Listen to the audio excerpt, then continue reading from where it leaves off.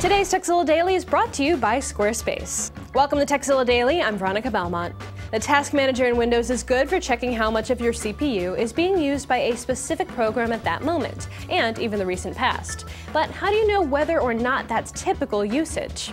And now you can, thanks to a little app called Average CPU available at the URL below.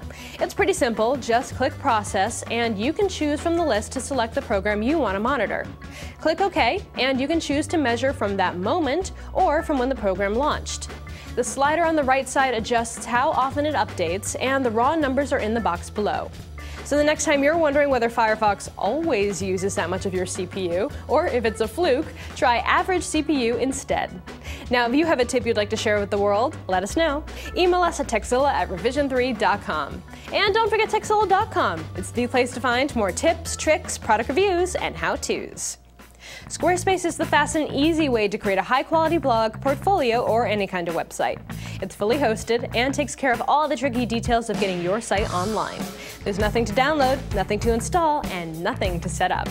Squarespace comes with a variety of page types, from blogs to galleries to contact forms, which you can snap together in any configuration to build the site you want. Check out www.squarespace.com/Tekzilla to get a 2-week free trial and 10% off. Just enter coupon code Tekzilla11.